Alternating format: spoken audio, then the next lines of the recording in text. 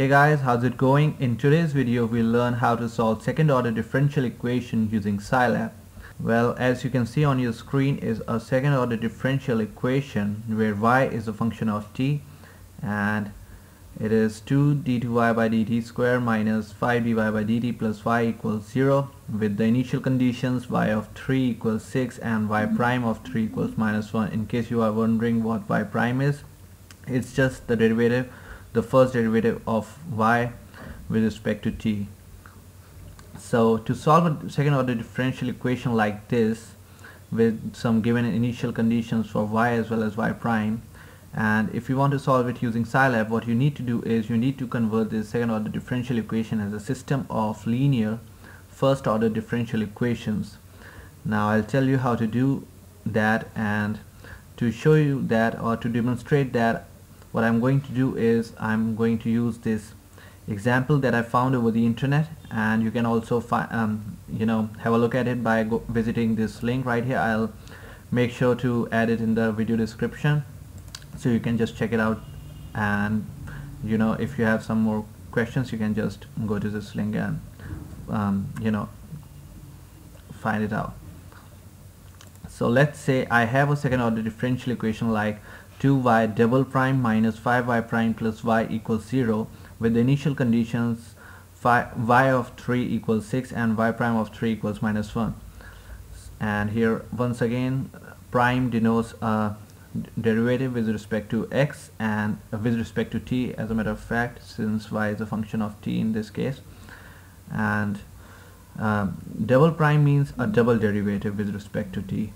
So what we need to do is to convert this second order differential equation as a system of first order differential equations. What we need to do is we need to start by defining two new functions, and those are x1 of t equals y of t and x2 of t equals y prime of t. So these are the two new variables, that is x1 and x2, which we are going to define.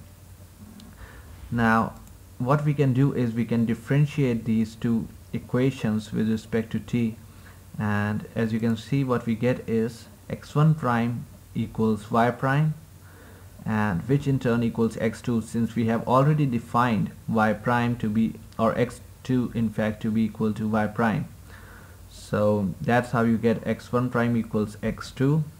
Now coming to the second equation, that is x2 of t equals y prime of t. If we differentiate both the sides with respect to t, what we get is x2 prime equals y double prime, that is the double derivative of y, which in turn equals this value. And how we get this is from the equation that we started with, that is you take all these values right here to the RHS and divide them by 2 to get the value of y double prime, and that's how we got that.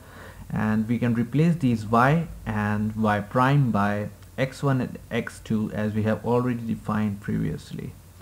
So similarly what you can do is you can convert these initial conditions into as functions of x1 and x2 as defined previously, and finally you can put it all together. That is, this would be your first differential equation. If you just omit this middle term, then you get x1 prime equals x2 with the initial condition x1 of 3 equals 6, and then you get another first order differential equation, that is x2 prime equals minus half of x1 plus 5 by 2 x2 with the initial condition x2 of 3 equals minus 1, which was given in the question.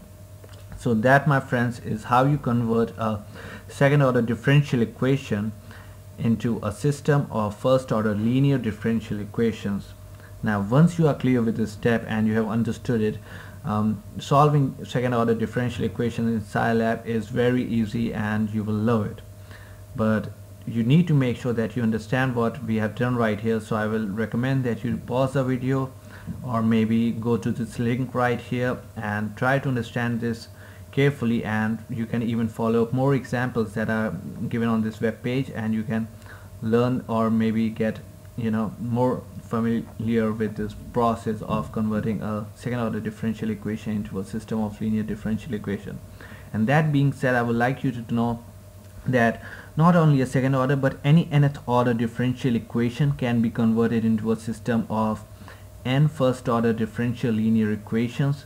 For example, if you have a fourth order differential equation, then you can form 4 first order linear differential equations with their respective initial conditions, and so on. So any nth order differential equation can be represented as a system of n first order linear differential equations, and that is what we'll make use of in solving second order differential equations using Scilab.